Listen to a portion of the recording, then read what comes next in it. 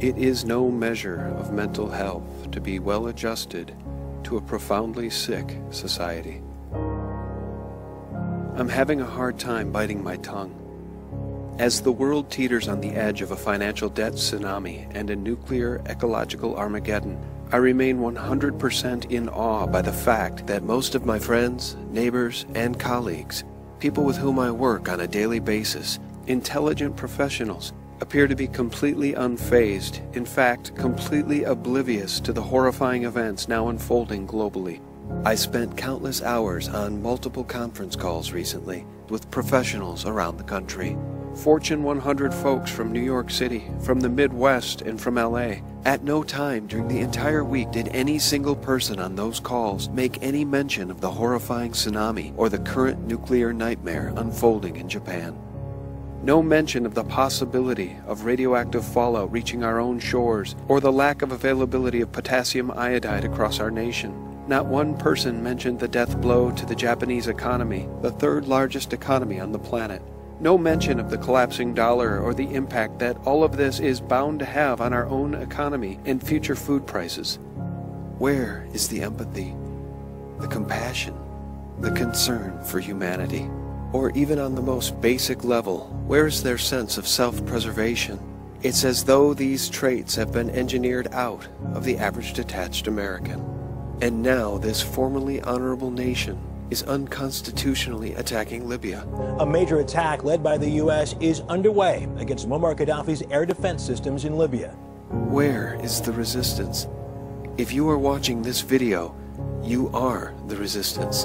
The majority has checked out. They don't care, and liberty breathes its last gasp. The hour is getting very late, my friends, but do Americans even know it? As John Williams of Shadowstats.com has written in his recent special report, the U.S. economic and systematic solvency crisis of the last 4 years have been precursors to the coming Great Collapse, a hyperinflationary Great Depression. Such will encompass a complete collapse in the purchasing power of the U.S. dollar, with no viable or politically practical way of balancing U.S. fiscal conditions and avoiding this financial economic Armageddon. The best that individuals can do at this point to protect themselves encompasses building a store of key consumables such as food and water, and moving assets into physical precious metals and outside of the U.S. dollar. And if you know people who still think it's not worry time, please note for them Chris Martinson's recent emergency alert, titled Nuclear and Economic Meltdown in Progress. Chris notes in his emergency alert, quote, "I have not been this concerned since October 2008. Chris writes, "This alert warns you that major world-changing events are now underway and that your personal preparations for an uncertain future should either be completed or take on a new sense of urgency." My friends, these are sobering times, yet so many of the people we know in our daily lives remain drunk on pop culture and nonsense. They do not recognize any of these dangers.